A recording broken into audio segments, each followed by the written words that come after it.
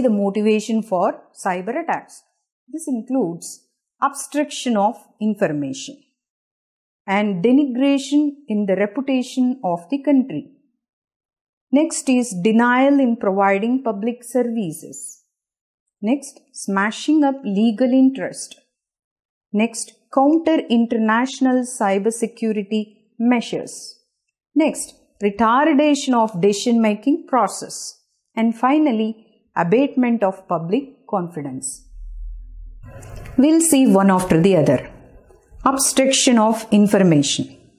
Whenever there is a need for specific data or information from any organization, from any websites or databases, the main aim of the hacker is to block the access to the important information.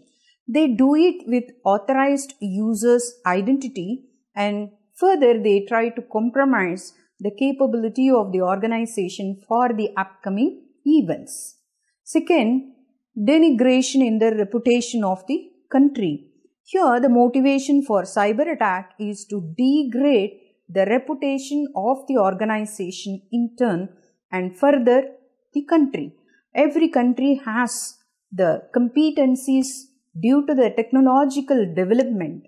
This improves the productivity and the value of the country among other developing countries. To damage this, large-scale cyber attacks are launched through the networks. Third one, denial in providing public services. An attacker can cause disruption in any public domains such as the stock markets, banking, airline services, and railway services by blocking access to valuable information for any authorized users in their organization. Next is smashing up legal interest. The well-recognized organizations' networks are smashed to get the benefit of their favored organization. This is one of the prime and the known motives of cyber attack. To deal with such scenarios, the well-defined security goals must be present in the organization. Counter international cybersecurity measures. The hackers who initiate the cyber attacks mainly concentrate to challenge the initiatives taken by the international cybersecurity community to stop and prevent the cyber attacks. The attackers do this by hiding their malicious code within some normal program to bypass the security scan, and also they increase the complexity of the attack patterns. Next is the retardation of decision-making process. In emergency services like military and other government services, cyber attacks play a major role.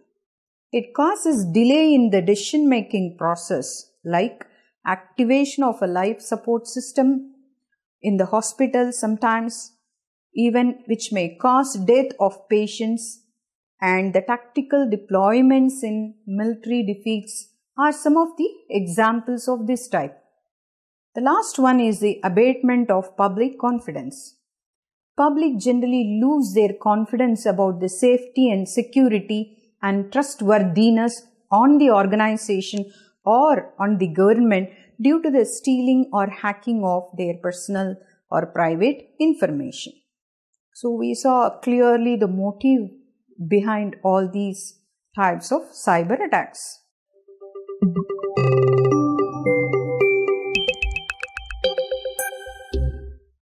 Cyber attacks can be classified based on the following.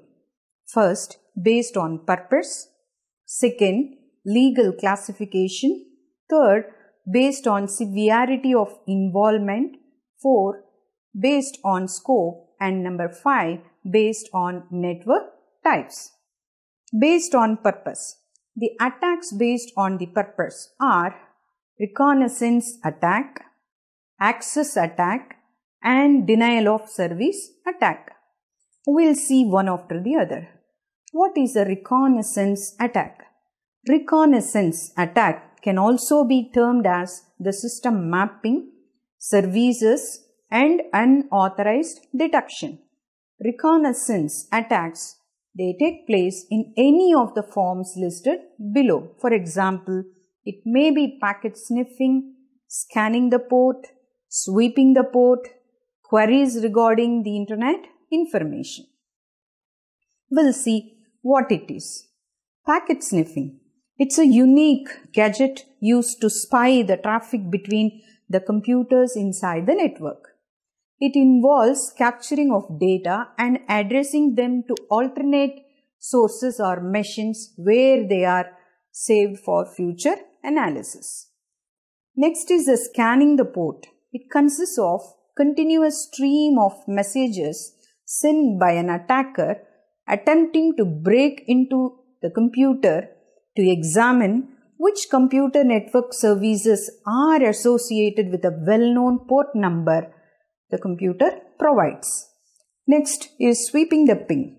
IP addresses, these are the addresses given uniquely to every device, and IP addresses and mapping to live host are done by the attacker using this type of scanning technique. Next is the queries regarding the internet information. The cyber attackers, they use the domain name system. In short, we call it as DNS, and these queries to ascertain the owner of a domain and the address assigned to the same. The next level of attack is access attack. The unapproved attacker generates access to a device for which they have no authorization to access.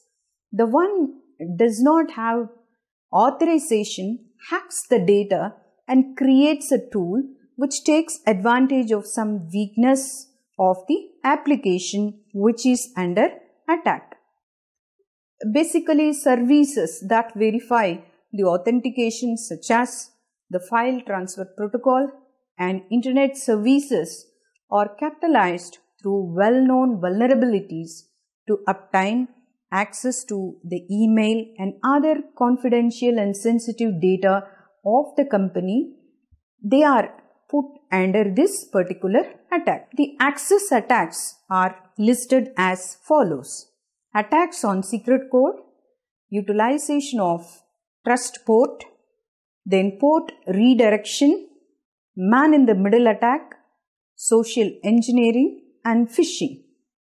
Attacks on secret code. A user without access or authority tries to hack into the account by utilizing every possible combination of passwords in a niche domain.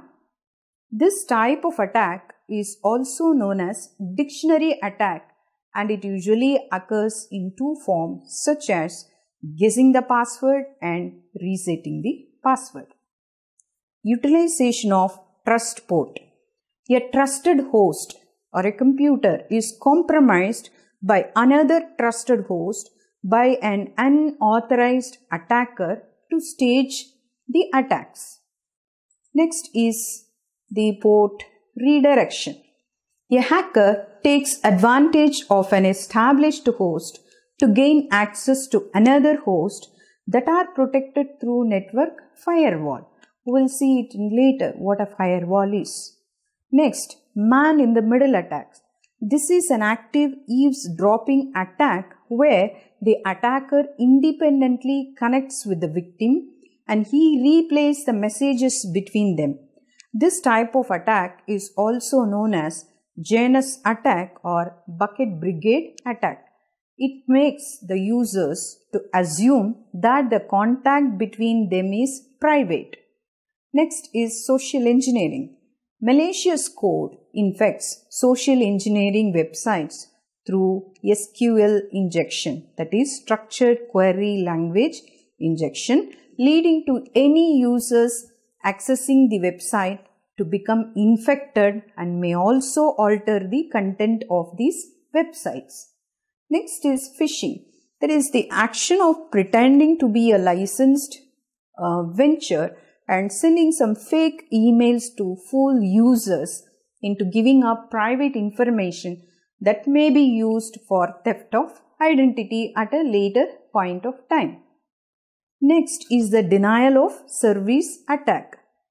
Slowing down or crashing the system to render it slow or unusable is called as the denial of service attack.